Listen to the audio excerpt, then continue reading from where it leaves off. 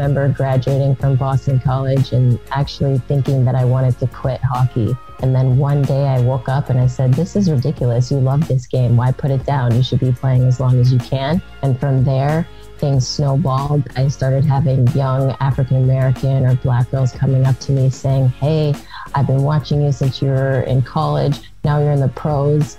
And I think you're awesome. Can you mentor me? Can you teach me your ways? And then that's when I started to realize that this was important. This was bigger than just me having fun out there, because I needed someone that I could look up to and say, hey, I want to be like that person. That's what I hold near and dear to my heart. And I take that very seriously.